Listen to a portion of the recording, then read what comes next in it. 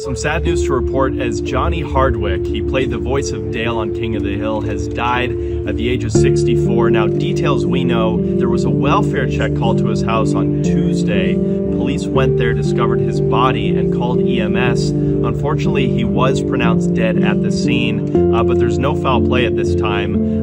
There will be an autopsy done, of course. They're going to figure out what happened here, but he's had a very long career. I mean, Johnny started in the 90s doing stand-up. He had an appearance on the Jon Stewart Show, and that kind of opened up his career, which eventually landed him this gig as Dale. He was on 258 episodes of King of the Hill, and fans will remember Dale as Hank Hill's best friend, conspiracy theories flying everywhere, and he will be someone who is missed. So RIP to Johnny.